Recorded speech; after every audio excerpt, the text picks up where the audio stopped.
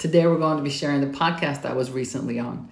I had the opportunity to be interviewed by Sandy Cruz on the Sandy Cruz Nutrition Podcast. Sandy Cruz is a dedicated registered holistic nutritionist who believes that your health should always be a top priority. So we are totally in line.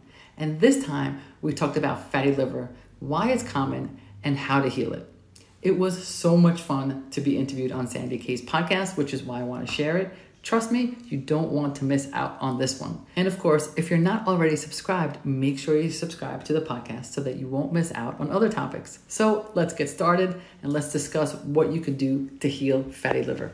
I'll see you soon. Hi, everyone. Welcome to Sandy K Nutrition, Health and Lifestyle Queen.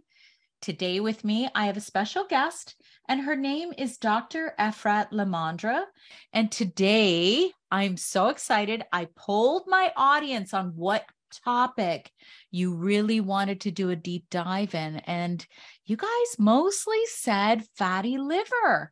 I mean, we hear about this all the time. It's like this mysterious diagnosis. All these people have fatty liver. So we're going to break it down today. And with that, welcome, Dr. E. Thank you so much for coming. Thank you so much for having me. It's an honor.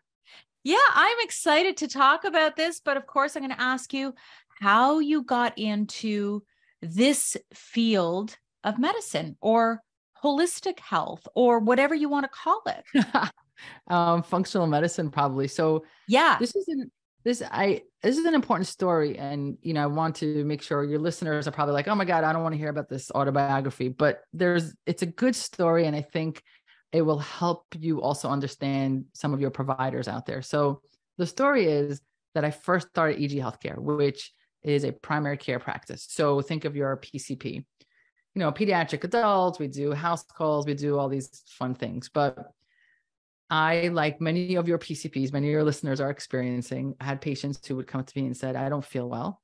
And I'd say, okay, well, your labs are fine. So, I'll see you next year. And I now recognize the amount of frustration that must have given my patients. But at the time, I had no idea that there was more.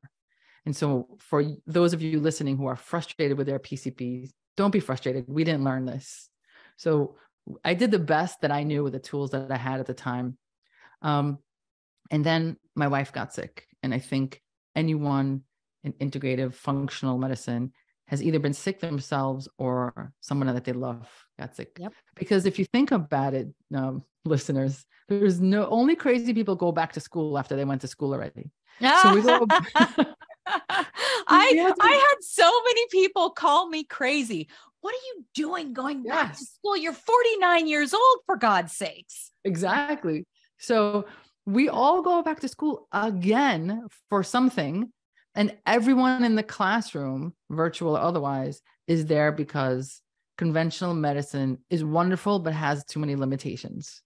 So I went back to, I'm not going to go through my wife's whole autoimmune issue, but ultimately we ended up in functional medicine. Functional medicine, I had never heard of it at the time. This is pre-internet.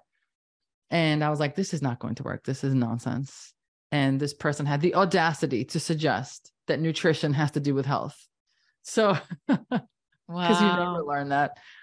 Anyway, fast forward to many years later, many classes later, many patients later, I realized that there is such a better way to practice. It's still Western medicine. It's just Western medicine done right. It's just Western medicine with a pause, take the time, listen to the story, get to the root cause, and talk about things other than the medication algorithm. And so that's where a new method was born. And it's really empowering patients to understand that their symptoms are not in their head, because so many people come in and say some variation of, I've been told it's in my head, from literally being told, oh, it's in your head, to, oh, maybe it's just your hormones. And what do you expect? You're a new mom, or what do you expect? You're postmenopausal. And of course, you're just stressed out. These are all variations of it's in your head. Would you like an antidepressant? Maybe you need an anti-anxiety.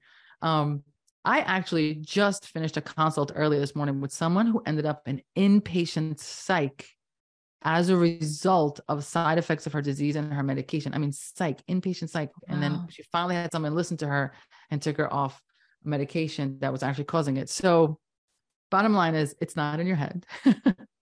Yeah. It's just the people you're going to who are very good people, very well-meaning people, they do not have the tools necessary to take you where you need to go. Yeah. That's the whole story. Yeah. Well, I feel that story myself, as we talked about a little bit offline. I have been there myself where I had to figure it out, but this was also almost pre-functional medicine. Functional medicine has really come into play, especially it's really a lot bigger in the US. And guess what? In Canada, not so much. I mean, it's there, but not like it is in the US. It's really kind of flourishing. People are getting it, that we need a little bit more insight into our wellness, dig a little deeper, right? Yes, absolutely. Dig a little deeper, understand why, right? We need medication. I'm not against medication, but the medication is dealing with the symptom really. And then you need to know the why. So let's just go for something that people understand intuitively. Obviously, if you have diabetes, you need medication, but the why is the sugar you're consuming, right? So that's a kind of linear understanding of it, but that's true for everything. It's true for everything. It's true for autoimmunity. There's medication for your autoimmunity, but it's not curing you. There's no why. So you have to get to the why. And that is something that we don't really do in conventional medicine. Yeah. Yeah, I would agree with that. So, this is a pretty good segue into, why so much fatty liver these days? And what is it? Okay. What is it? So let's start with, what is it exactly? Okay. So what is it? I like to explain things in a really basic level because that's how I understand things. And I'm prefacing that because I'm sure there's a hepatologist out there who might be listening, who might say I'm oversimplifying. I'm aware that I'm about to oversimplify. It is purposefully done.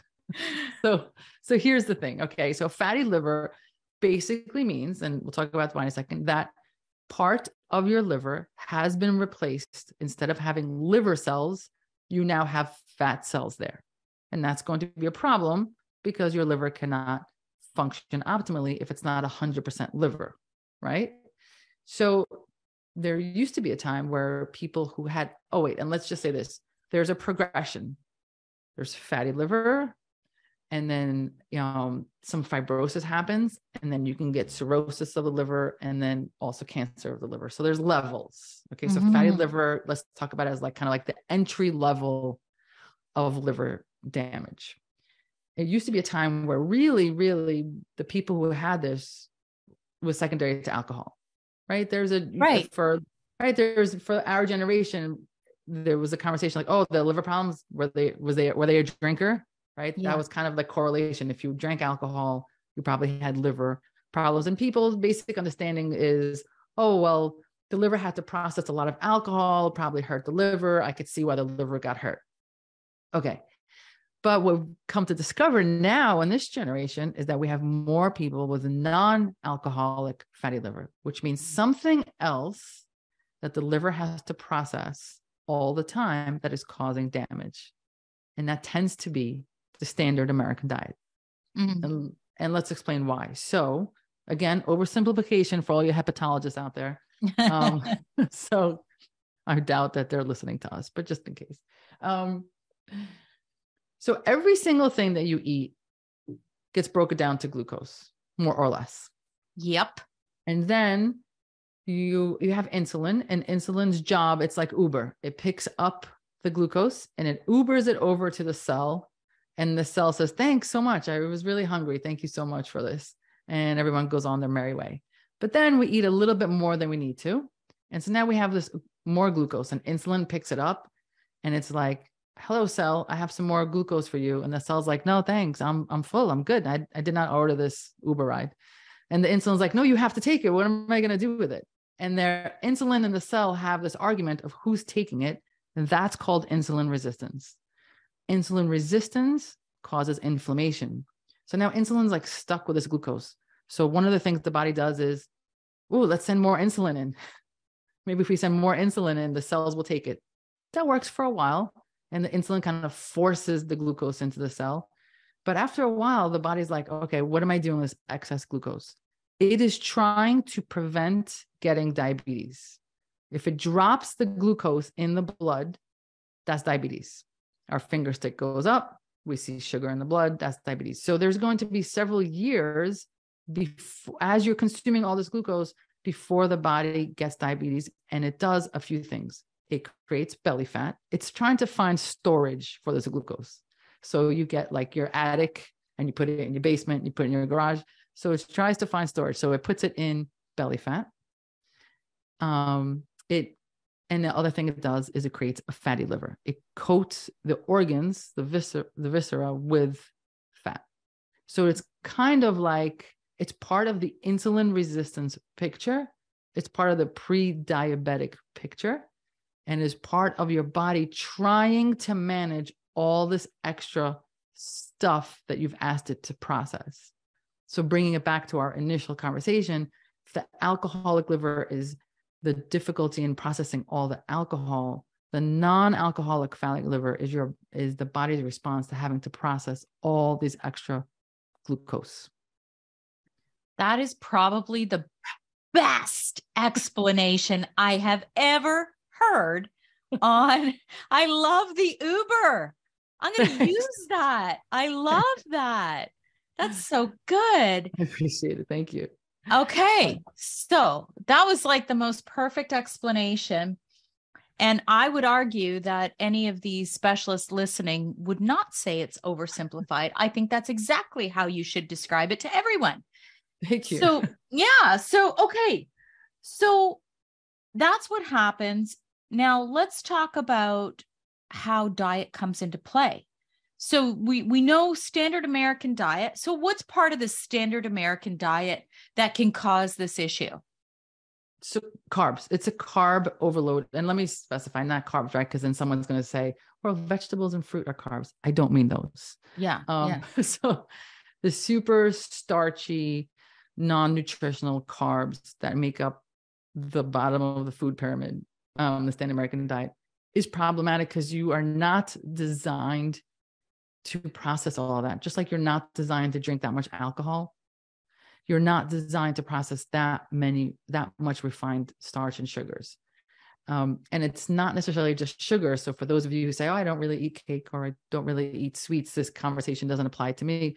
Yes, if you're eating pasta and bread and pizza, even if it's whole wheat, it's just too much. You're asking your body to constantly manage what it doesn't need.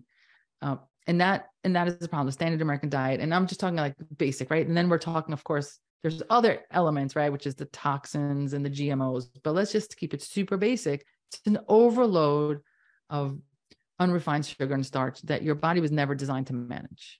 Mm-hmm. Which is that earlier question, which is why do so many people have it? It's because so many people consume the standard American diet.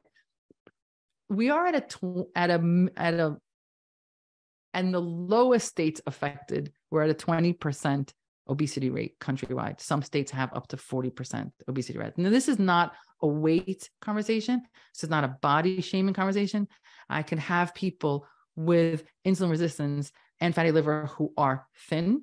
I'm just saying this points to the fact that the standard American diet is very prevalent, which is why fatty liver is prevalent. That makes a lot of sense. And I always say it's all the white stuff. So white rice, white bread, white pasta, and too much of it, just like what you said. I mean, we should primarily have our plates with all these beautiful vegetables and a little bit of protein. And then if you want to have a little, and I call it filler, because I do this coaching even with my mom. I'm like, Mom, less of the filler, right? That stuff I consider filler. There's nothing nutritionally great about it. You know what I mean? Yeah. So and try and explain that to somebody who's older. What about eating too much? Like not just eating too much, too often. What do you think of that? If you're constantly snacking and eating all the time? Okay. So before I answer that, I do want to say that it's not that while the white stuff is dangerous, if you're eating a lot of whole wheat stuff, it's still going to be a problem too, or brown stuff, right? Carbs are carbs. Mm-hmm. Because I say this only because a lot of people who are really trying are like, but I don't understand this happens. I'm eating whole wheat bread. Yeah, but you ate half the loaf of whole wheat bread. Or Yes. sometimes Yes. people say, but I ate gluten-free cookies, but you still ate like 10 True. gluten-free Oreo cookies, right? So it used to be a time where we're telling people to stay off of white, brought them naturally to a healthier option. But now there are so many fake healthy options that are purposely confusing to people. So if you're one of those people, no one's mad at you. It was designed to confuse you on purpose, that you'll buy it thinking you're eating something healthy. So it's really going to be about, trying to make your plate look, like you said, as many colors as possible. So eat the rainbows, but not Skittles. Have some animal protein unless you're ethically against it, and very minimal fillers. I like that word, fillers. As far as eating too much, I don't know where you stand, but I'm a huge fan of intermittent fasting. So in my world, that means, and what we recommend to our patients is 16-8. And when I explain that, then I can answer your question, right? So 16-8 means you're fasting for 16 hours and you eat for 8. 16 hours includes your sleeping time, so nobody panic. So for example, if you wake up, your last meal's at 7 and you stop eating, and then you go to sleep, I don't know, around 9-10. The next meal you have is a breakfast, 11 o'clock. Yeah. So from 7 p.m. to 11 a.m., this is a classic schedule. It doesn't have to be exactly this way. You are fasting. What happens during that fast is it allows your body to rest. It allows everything to rest. So you are reducing insulin resistance. You're reducing inflammation. You're taking time off, right? You don't want to work more than an 8-hour shift. Why are you asking your body to work digesting food forever and ever? So then when you start your 8-hour shift of eating, to me personally, it doesn't matter how often you're eating during those 8 hours, if you're eating quality food. So if you want to graze all day, that works for you, that's fine. If you want to eat 1 or 2 solid meals during that 8 hours, it's fine. What you want to avoid, though, is spikes in insulin. In other words, you want to avoid grabbing a high carb snack throughout the day, because you'll notice that in those 8 hours, if you eat a quality protein and some fat, you're actually not that hungry. But if you grab a handful of like cereal, you're actually starving within 10 minutes. And then you're grazing because you never actually ate anything substantial. So if you're grazing while eating substantially, more power to you. But if you're grazing because you're constantly eating non-nutritious foods, you might want to rethink that. Yeah. Yeah. That makes sense. I mean, and I also feel it's very individualized too. I was a big faster, and I've done up to 5 days fasting. And then now, for me personally, at this stage in my life, I'm 53, and I'm not, I wish I was done menopause, but I'm still getting a period now and again. And so I'm not really there yet, but I feel like I needed to shift things. But of course, one of the things I had to shift was less of those carbs. And it's really helped me a lot. And then also, having breaks between, like pretty good breaks, like 5 hours between each meal. I am finding that that's helping me. So I think it's like you said, like too much, too often, no breaks, the bad food, all of these in combination are going to give you a problem, right? Yeah. And, I'm glad you brought up menopause. I know that's we're coming back to fatty liver. I promise everyone. But I just want to say, because you never know what will resonate with someone, but since you brought it up, a lot of women who suffer from typical symptoms, right? The hot flashes and the palpitations, a lot of what you think is 100% hormonal could still be from your food. So when I work with my patients, I am a huge fan of bioidentical hormone replacement therapy, but I do not start it at first, because I first clean up nutrition. Yeah. 9 times out of 10, a lot of the palpitations and hot flashes go away, which is really important, because you want to see how much of that is nutritional. So for example, if you are someone who is used to having, some pasta and a glass of wine for dinner, you're probably going to have night sweats and palpitations at night. And it has Yeah. nothing to do with your hormones. It has to do with you processing all the sugar as you're going to sleep. You're going to think it's your hormones. You might run for hormone replacement therapy, when in fact it was your pasta and wine. So you want to make sure you tease that out first before you embark on the hormonal journey. I like that. Yeah, I agree. And I see it myself, and I'm a nutritionist. And, I ate and eat clean, but it's just, I was eating the wrong foods. And so in terms of menopausal symptoms, I have very few, which I'm pretty lucky so far. That's So really good. That's really good. Let's keep it going, right? Let's keep it going. Okay. So how do we know if we have fatty liver disease? Like, what are the symptoms? It's a bit of a silent killer. Yeah. Because there are no symptoms. So you can make assumptions. There are symptoms. So the only way to really know is an ultrasound, because sometimes even your liver enzymes can be normal. And let me explain why. If you are in the beginning stages and just some of your liver is now fatty, the liver is functioning. And so the liver enzymes that you get on the blood test are an indication of function. And if your liver is functioning well, they may not get elevated. There may not be enough injury for the liver enzymes to be elevated. So you'll go to the doc, do your annual, and everything will be fine. The test is called a CMP, and your liver enzymes there will be fine.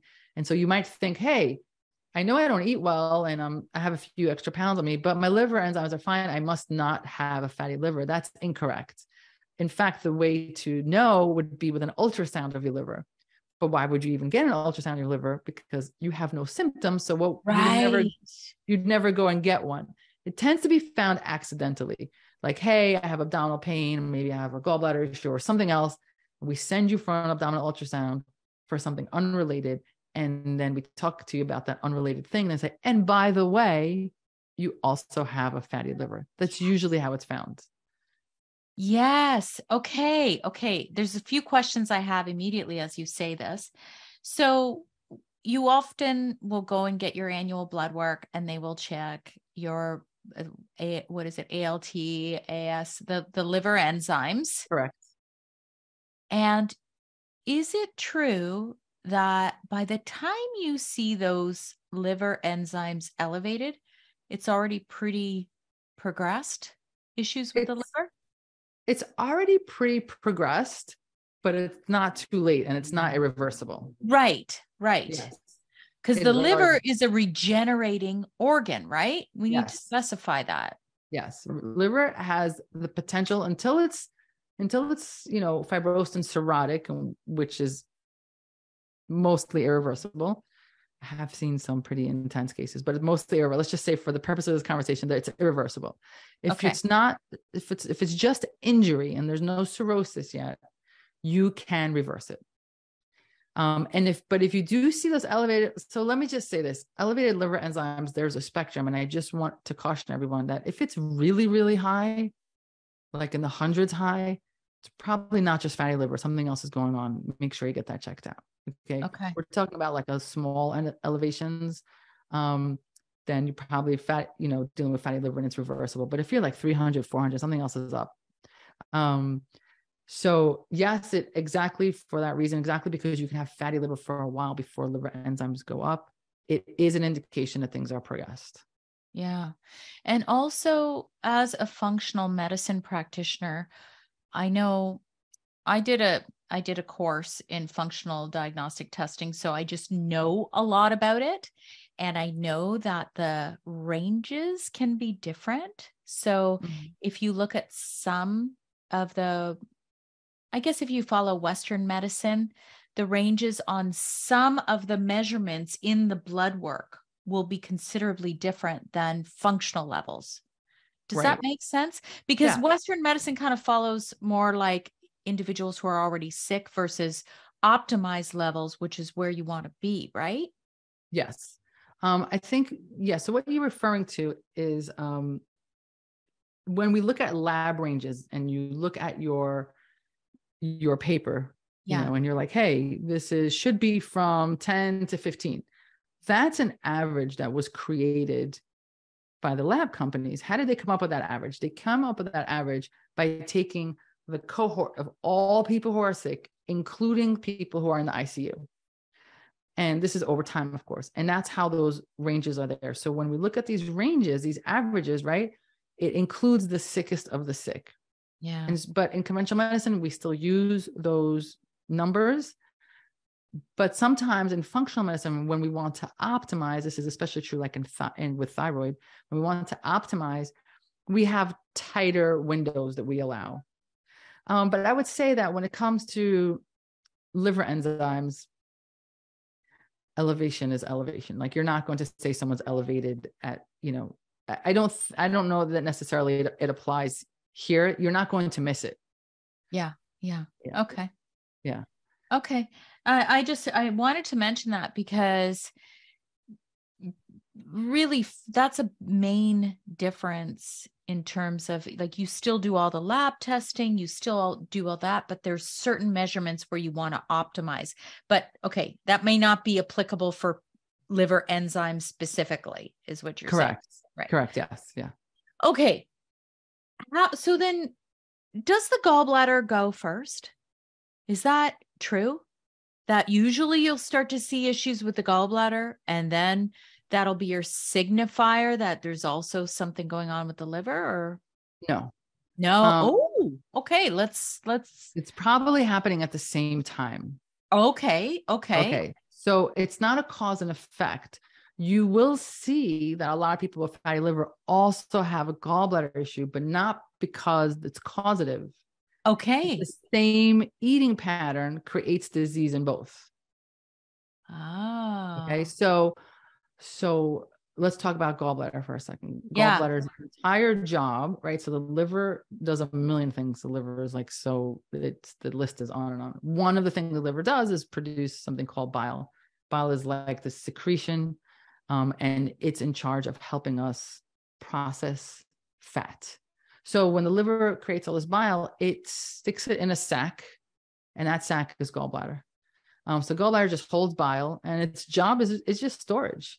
And anytime you eat something fat, and fat is good stuff too, like olive oil, avocado, anytime you eat something fatty, gallbladder wakes up. It's like, oh, here you go. Here's some bile, and it releases some bile. And its job is just to do that all day long. If everything's functioning, you don't even know you have a gallbladder. Everything's wonderful. However, you can be someone whose bile is a little sludgy. Think of like wet, hot tar. And that sludge can also become stones. So what causes sludge and stones? Standard American diet. The other thing that could happen to a gallbladder is that it gets sluggish because it's supposed to kind of squeeze. It can get sluggish. Standard American diet gets lazy. Now, I'm not talking about emergency gallbladder issues. Emergency gallbladder issue, if you were one of those people who went to the hospital, you had to get removed, that is because the sludge or the stone, instead of hanging out on the sac, got caught in one of the ducts on the way out, created a blockage. That is an emergency situation, has to come out. That's an infection. That's a big deal. Kind of not what we're talking about. Okay. So if you're one of those people that had to have it removed because it was a level 10 pain, you had fever. Okay, that's kind of like the worst end of the spectrum of the sludge stone scenario. But many of us, again, discover that we have gallstones by accident, incidental finding on imaging, right? The people who had pain, they're out, they're getting it removed. But many of us don't even know it's happening, just like we don't know we have a fatty liver. What we're eating is creating this sludge. What we're eating is creating bile that's not high quality. The liver is not producing high quality bile. It's hanging out in the gallbladder. The gallbladder is a little bit lazy. It stays there, and then it becomes stones. So it is happening simultaneously, and that's why you see it, because it's the same thing that's causing this fatty liver is also causing this sludge and stones. Does that make sense? Yeah, it does. It does. And, a lot of times people will experience some pain too, right? In their gallbladder, like the lower. So once the pain is there, that means that there's probably some stones there. Yes, it's either sludge or stone. So remember I said that if the stones get stuck in the duct on the way out, it creates a blockage. Level 10 pain got to go. But for some people, the stones and the sludge kind of goes in and out of the duct. Like it goes in a little bit and it goes out. So you have an avocado or a French fry or whatever, the gallbladder wakes up because now it's doing its job, and the stone gets stuck there for like a second. So it's like, oh my God, this hurts so much. And then it calms down. The sludge or the stone goes back to its place and everything normalizes. So for some people, you can have like gallbladder attacks and not necessarily need to have it removed. Likely you're going to be, it's going to be suggested that you're going to remove, because why wait for it to get blocked? But in this world, in this conversation, if this is happening to you, it's actually an opportunity to turn your life around, turn your nutrition around, because it's a sign of what's to come, and it can be reversed if you're in that stage. You're in the stage where you have some attacks every so often, and you're not already in that emergency state. Right. So can these stones dissolve with a change in diet, maybe some therapeutic supplements, that kind of thing? Conventional medicine says no. Right. Functional medicine says yes. You'd have to be really, but this is not a supplement game. Okay. Like this is not, I'm just going to take some ox bile and it's going to go away. Right. No, it's never, by the way, it's never just a supplement game. Like if you're not doing the nutritional work, if you think that a magic supplement is going to help you, it's not. Right. So if you're going to totally reverse it, change your entire nutrition, really up your game and do supplements, yep, it can be reversed. Yeah. Okay. And then what about things that you can do in addition to diet to help it? Like, can you do things? Because, some of the things that I know I do, I don't have gallstones, but I like to ensure optimized bile flow. So I'll drink dandelion tea and things like that. What do you think of that?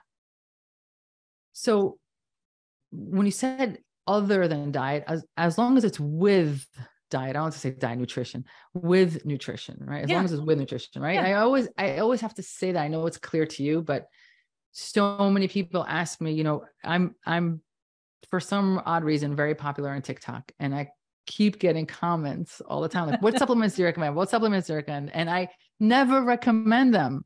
Okay. Because I don't want anyone to have the mindset of like, oh, if I just take this thing, it's going to be great. It's not going to be great if you're not doing the work. I cannot stress this enough. And the easiest thing for me is to sell supplements. I have the platform.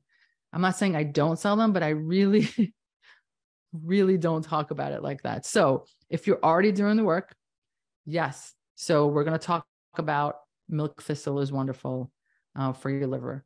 Dandelion is wonderful for your liver. But there's another component that we haven't touched on, which is, and this will tie back into supplements, which is this. So non-alcoholic fatty liver disease is stage 1, kind of like it's the beginning. And that could become NASH, non-alcoholic steatohepatic something. You have to look at Google it. Okay. NASH is the more severe form of non-alcoholic fatty liver disease. And the difference between the two is inflammation. So you have the fat component, and then you add inflammation to it, and now it starts to be NASH, which is more severe, which can again lead to cirrhosis. So this is the biggest deal, right? We want to be in the space of, can I still reverse it? Once we're in cirrhosis land, we can't reverse it. So now we have to talk about, well, what is that inflammation? What happened from NAFLD to NASH? What is that inflammation? So inflammation is kind of like where functional medicine lives. Like inflammation is again, of course, it's nutrition, and did you sleep enough, and did you eat enough, right? But inflammation also brings us to the microbiome, right? And so microbiome, for those of you who don't know, it's the world it's the world of bacteria and viruses that live in your GI tract, and it needs to be peace and harmony between the good guys and the bad guys.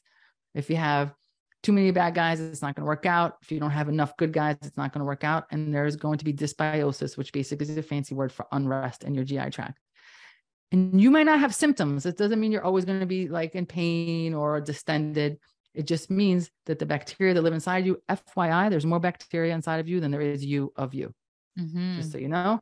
So if they're not in balance, it's going to be a mess. So making sure you don't have dysbiosis is important for inflammation.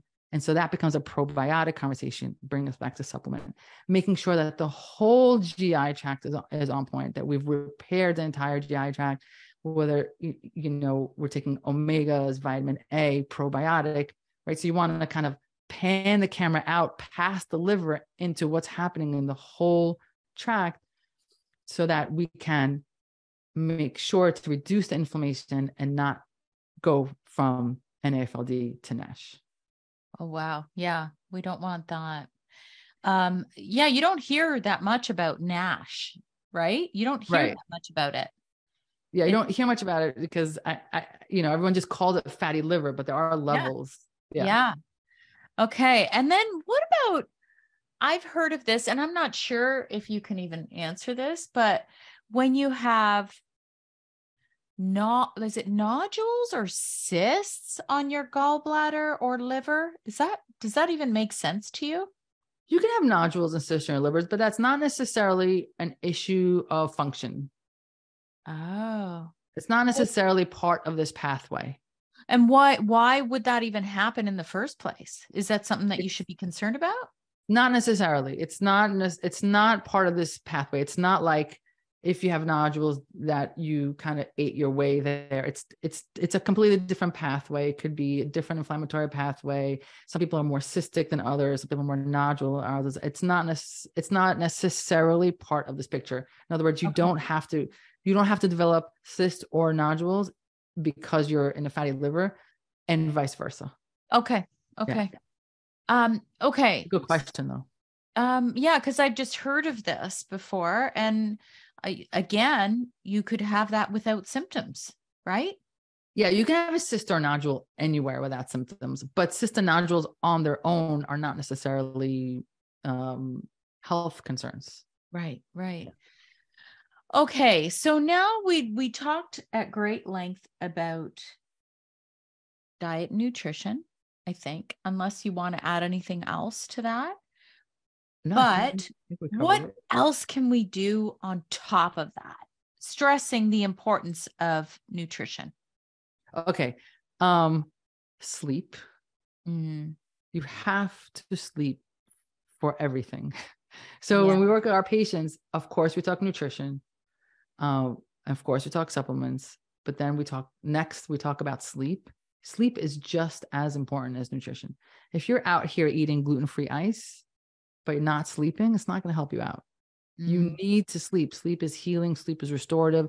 Sleep has effects on your hormones, your growth hormones, your repair hormones. It's an opportunity to remove metabolic waste. You need to sleep. It needs to be a priority. And that's important again, because there are decisions that you're making in your day that are going to affect your sleep at night. Like if you decide to have an espresso at 3 p.m., you're not sleeping tonight. Yeah. And that decision, because you're tired to take the espresso, is going to impact at night.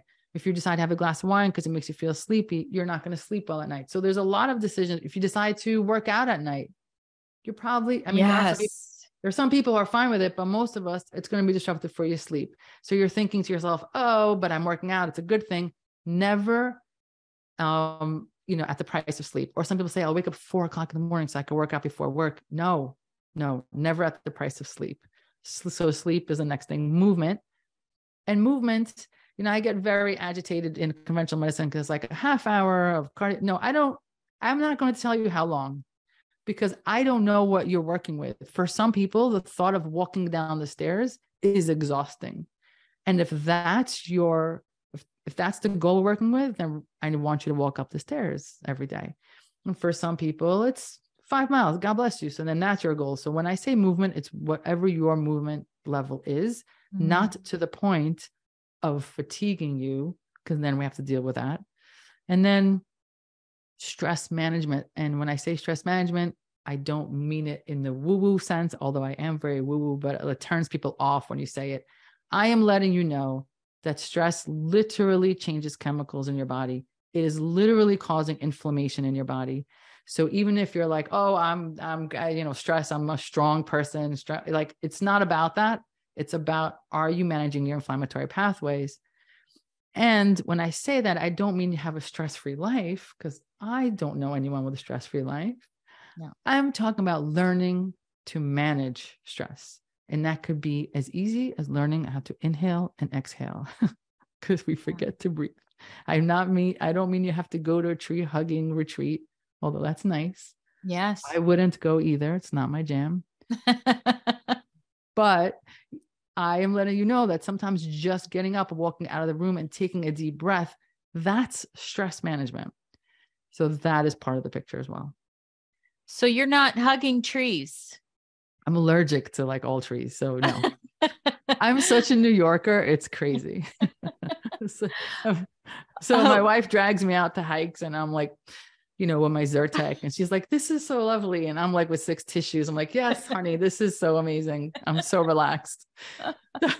That is funny.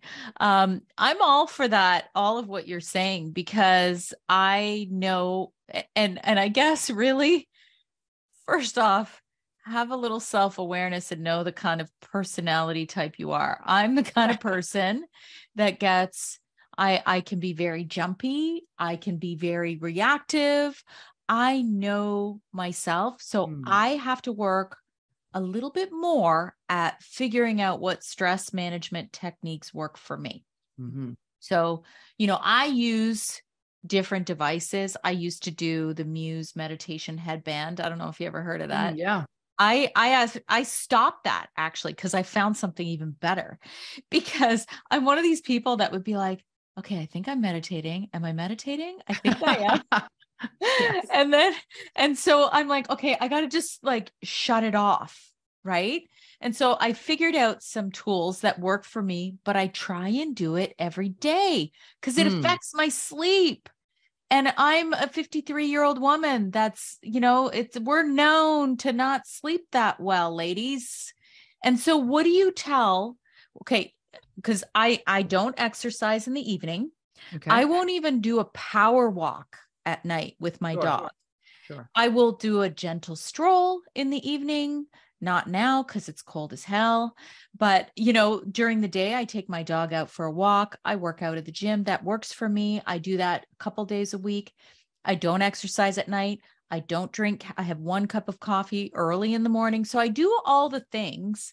I also dim the lights. I have my blue light blockers. I have all that. I have little personal rules. These are my rules that I instill on myself, that I don't scroll.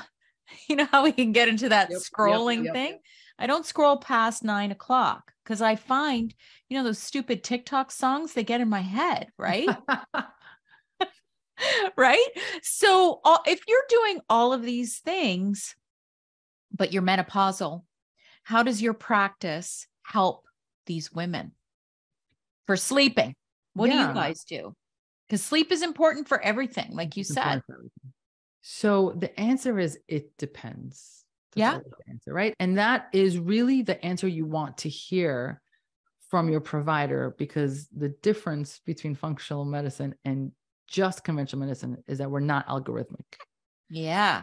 All right. So you want to hear, it depends. You want to hear that. Don't get frustrated by that, because it depends. It should be customized, right? Okay. So you're someone that's already done a lot of things, but there's a lot of people who don't recognize. They'll say, but I need my phone to fall asleep. I fall asleep when I scroll. Sure, eventually. But first, you've just hyped yourself up with like dopamine from all this scrolling.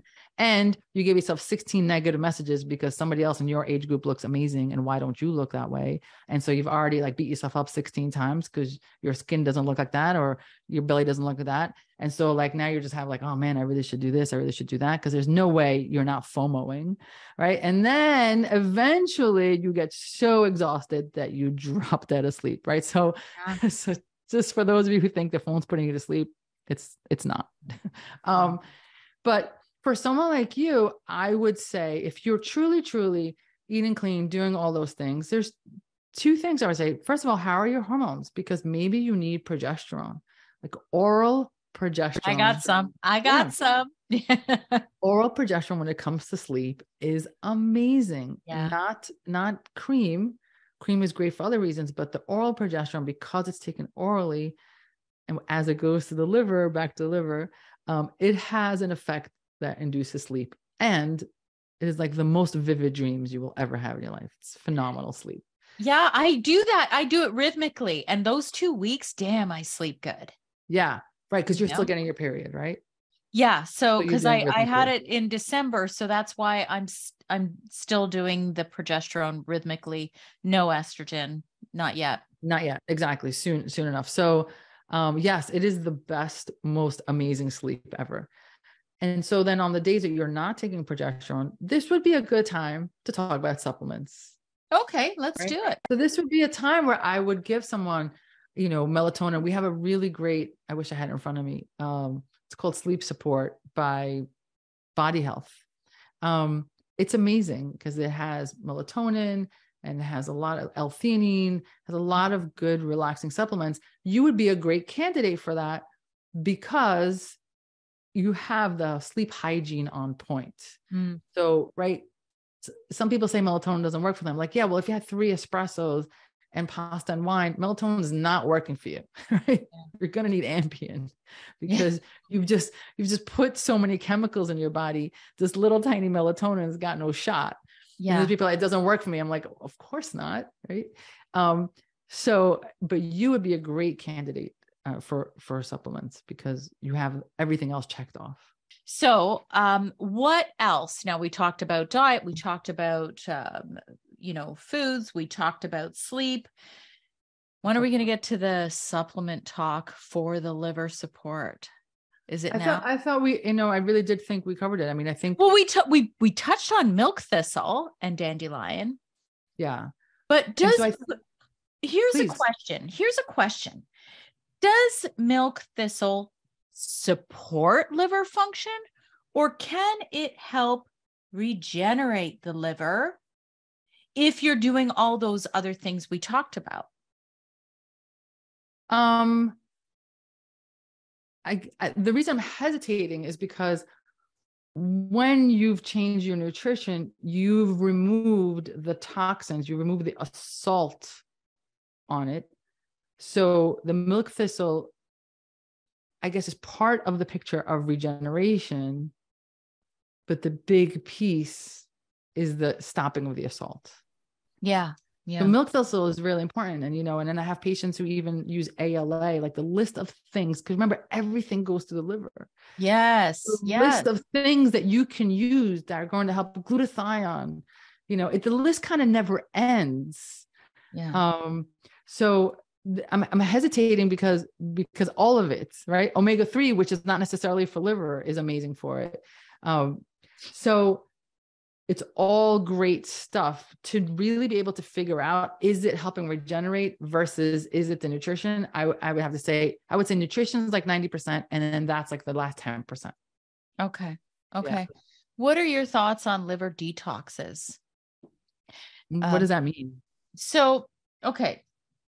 Here's the thing, and I'm sure you've seen this in these natural health stores. I tell every single client and anyone who asks me, I warn, no, you can't go and buy a box off the shelf. Take a few things, drink some stuff, and call it a day, and you've done a detox on your liver. Mm-hmm. Like, you have to be careful with that, right? Because can you talk about the phases of liver detoxification? Or do you not want to get into that? I guess I don't know what you mean by that. Like, I know that what the commercial is, but how are you detoxing your liver? By taking more supplements that you're going through your liver. Dr. E, this is what they sell on the shelves. Oh, I know, which is why I don't say right. Anything. So this is why, I always say, like you, food first, right? Mm-hmm. Just move your body, however you're going to move your body. Take some good quality therapeutic grade, like not Walmart supplements. Sorry, Walmart or Costco. Yeah. Yep. Not that great. And there was a whole uncovering about those supplements, and I talk about it all the time here in Canada. I think it was called W5. It's a Canadian show or Marketplace, something like that, where they did a big uncovering and they said, there is nothing therapeutic about Walmart supplements or Costco Kirkland supplements. Anyway, but people think that they can go and buy a box at a health food store and do liver detoxification. I think if you fast and drink water, drinking water, if it's a short fast, if you're going for a longer fast as you did, just make sure there's some electrolytes. That is what liver detox could be. Because you're just giving it a chance to process. Like if it's processing, if your detox assuming you have toxins in it.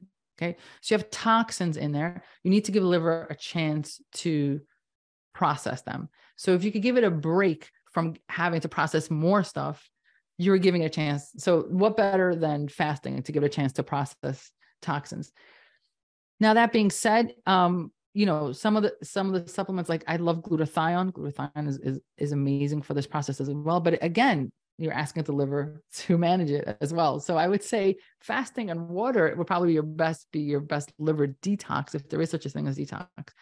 And then there are certain things that are really, that it doesn't, you know, I don't want to get into mold, but like people who are dealing with mold are people who are like having trouble detoxifying, right? So then it's like, what do we have to decide specifically, what are we asking the liver to detox from, right? So if it's mold, we're going to take binders and we're going to have the liver help kind of bind those toxins and take them out. So I'm hesitating because the sentence it doesn't mean anything. Like, what are we detoxing from?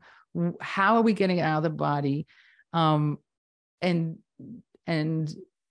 yeah, so I would say colloquially, just give your liver a break. That would be a good detox. And then if you're really worried that you're having a detoxifying pathway issue, like with mold, then you have to get very specific for the thing you're trying to bind and remove out of the liver. I'm sorry, guys. I know it should be easier, but it's not. I'm sorry. No, speaking of I binding, want to sell you a liver detox box, but I can't. You know what? That's good. That's okay. I like that. But speaking of binding, what are your thoughts? Because somebody once told me that they're taking activated charcoal all the time. And I'm like, whoa. All the time? Regularly.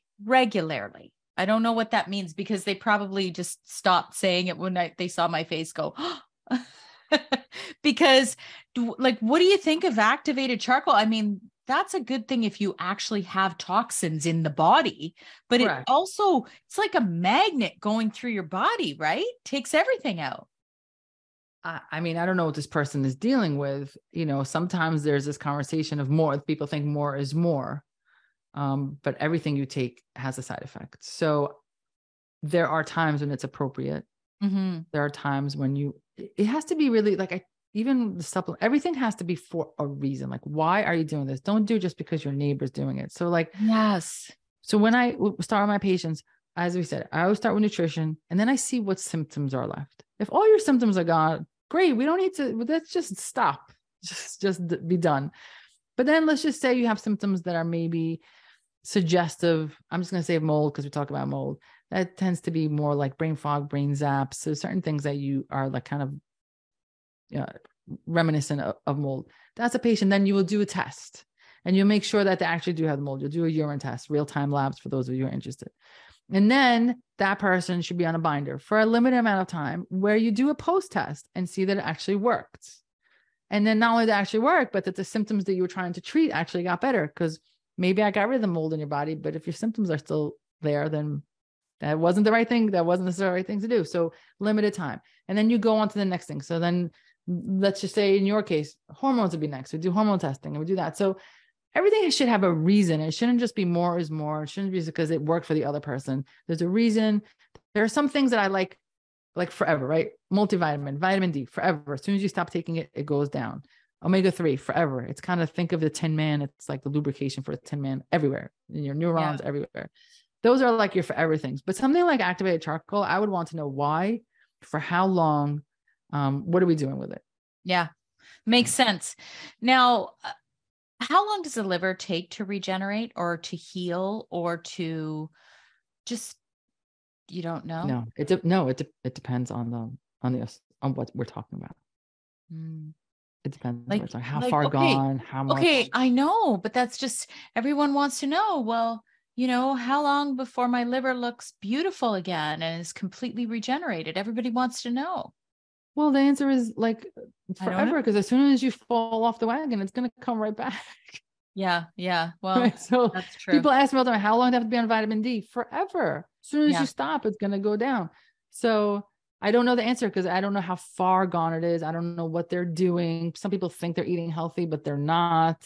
If you're making like a 10 fruit smoothie in the morning with like stevia and honey and you just really load it up with a whole bunch of sugar thinking it's healthy because it's all natural, you're not doing so. It's such a hard thing to answer, because I don't know the starting point and I don't know what it is that they're doing to get them there. So once again, the answer is it depends. Okay.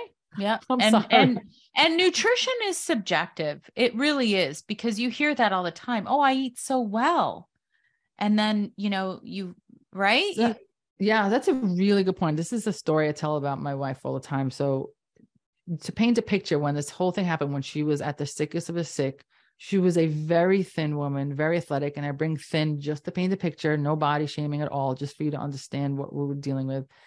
She was vegan at the time. In terms of everyone, the epitome of health, she went into a regular, primary care, epitome of health, ate only healthy things, never ate junk food, never drank. No reason for this woman to be sick. Well, it turns out, and she had two really intense autoimmune issues. She had PMLE, which basically is an allergy to the sun, and severe psoriasis, to the point where it was on her feet. She couldn't walk. Her feet would bleed.